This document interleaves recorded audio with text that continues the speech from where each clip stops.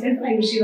I come from India and from Madhya Pradesh, and I've done my bachelor's in electronics and communication. And right now I'm in Germany studying my master's in Nanoelectronic Systems from TU Dresden.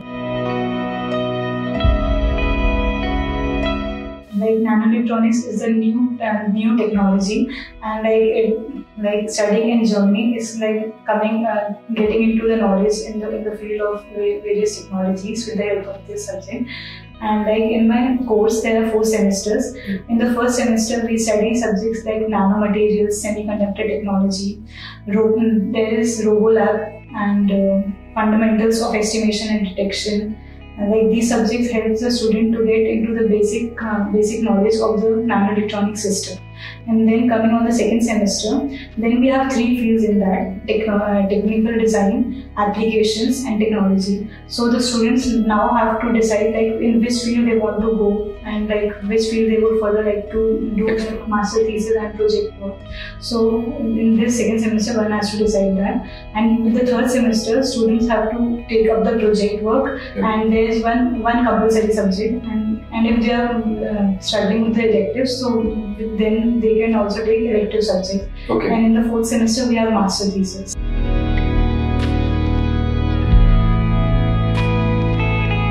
In the RoboLab, we have to make working robot, which was of Lego.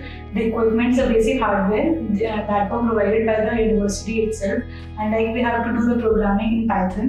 And then on the final step, we have to submit the final working model. It has 4 assignments, 3 assignments we have to submit in the written, and 4th assignment was a working model. So okay. It was very good.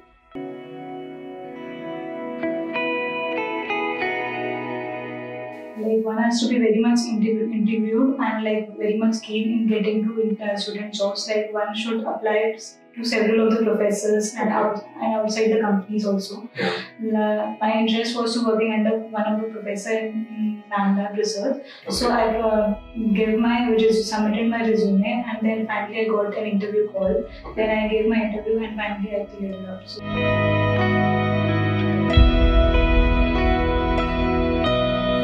I think it doesn't make a much difference, because I've experienced that one of my classmates who has 2 years work experience, and he's working outside the company in Dresden. Yeah. But at the same time, there are some students who have the experience in companies back in India, but still they are struggling with getting their students job right now. So one should tap the opportunities at the right time.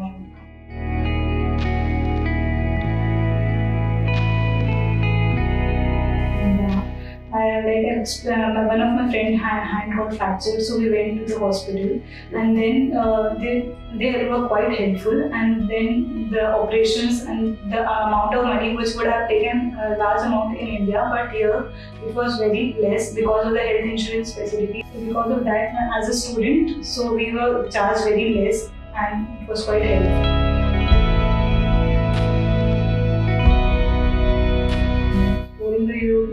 With the help of Schengen visa, students are free to commute to different countries. And I want to Czech Republic and Austria.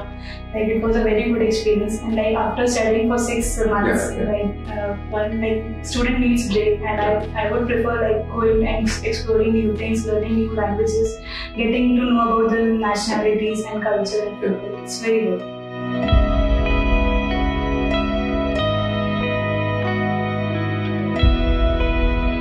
Is that if he is able to get some prior internship training, and one should have brushed up about all the subjects and courses and get something prior knowledge, and if possible one should learn language beforehand, little bit if possible. It would be very much helpful.